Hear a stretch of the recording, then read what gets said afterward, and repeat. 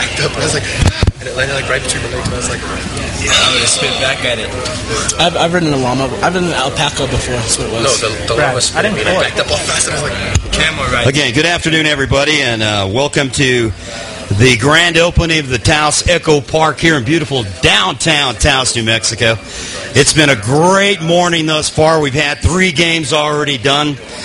We had an 8-0 game this morning where the Rio Vista team had a nice win. Then we came back with the Rush team with the 16-year-olds taking a 2-0 game. And now the 17-year-olds just finishing up 3-0 for the Rush. And we got the Rush team here, a couple of the players. Actually, we got 6 players. And, of course, we got Coach Greg Heilman.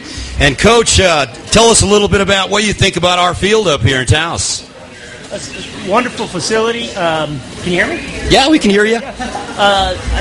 Nice. A lot of space to play on, which is good for our team.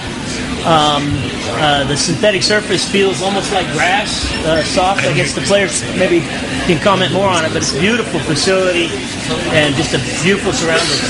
Well, thank you, Coach, for those comments. We really appreciate your feedback when it comes to using this brand new field of ours. And I'd like to take it to Devin. And Devin, tell us a little bit about what you thought out there in the field. We know that you had an opportunity to run it up and down this brand new field. What did it feel like for you? It was real fast, and you could tell that the field, the type of synthetic that they use is a lot different than the old kind of synthetic that they use. When you fall down, it's not as rough, and it doesn't scratch you as bad, so it's really good to play.